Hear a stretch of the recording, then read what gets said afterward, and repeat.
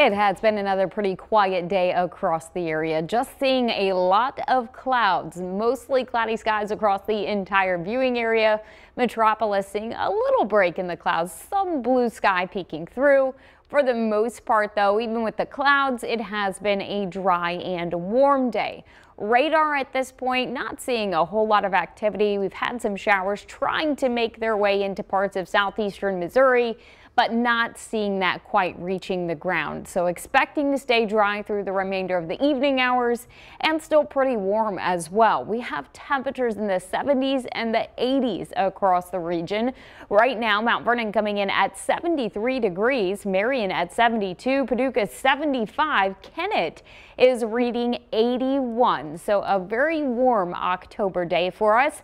Not a whole lot changes this evening. We'll continue to see the clouds sticking around and more warm temperatures are expected overnight tonight. As we head through the next couple of days, it will continue to be above average. And then by the time we get to the end of the week, our next system will finally make its way through the region. That will bring widespread rain and then eventually a pretty big cool down as well. So here's what we've got going on the radar right now.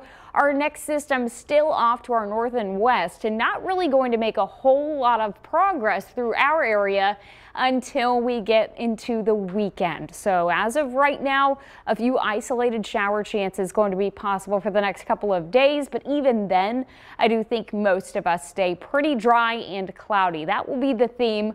Overnight tonight, mostly cloudy skies. Those clouds and the southerly winds will keep us pretty warm. By the time we get to tomorrow morning, we're talking about low temperatures only dipping down to about 60 degrees as we kick off our Wednesday. Clouds stick around throughout the day. Another chance for an isolated shower, but much like today, expecting most of us to stay dry. High temperatures running above average again, climbing back up into the upper 70s. So another very warm October day for us. Not too bad there. You'll want to keep that Storm Track 3 app around, though. We are tracking some pretty major changes by the time we get to the end of the week. Our next system will finally progress through the region.